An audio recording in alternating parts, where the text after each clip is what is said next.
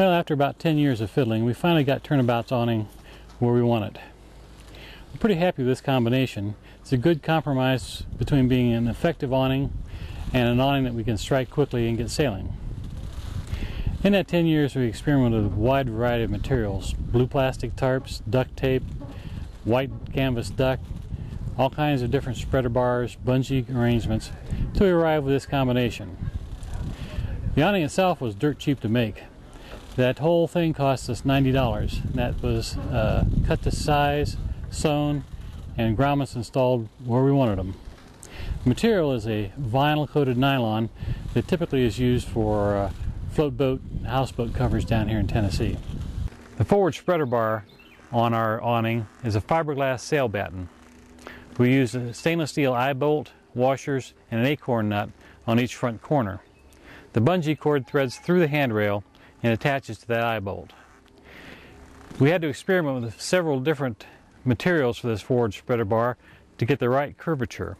Some were too flexible and bent too far down, some were too rigid and stayed too high.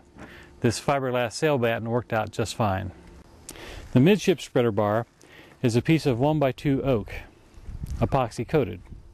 We use the same stainless steel eye bolts, washers, and acorn nuts to form the attachment loop. This time, though, instead of using a bungee cord, we used a piece of 1/4-inch line and a bronze snap hook. The natural stiffness of the oak provides the tension, and the proper length of the line gives the curvature that we want. The aft spreader bar is a piece of 1-inch diameter aluminum tubing with stainless steel eye bolts on each end. Each end of the aft spreader bar is tensioned by 2 bungee cords. The long one goes from the eye bolt down to a pad eye at the deck level. The short one goes to a rail clamp on the push bit.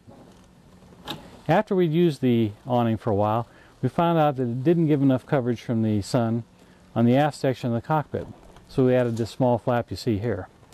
The center of that flap is held in place by a stainless steel stanchion clamp, similar to the ones that you'd use on a stanchion to attach a lifeline to. The corners are tensioned by 2 bungee cords threaded through the eyelets. The lower corners are tensioned by bungees wrapped around the push bit. The first step in striking the awning is to release the bungees on the aft flap.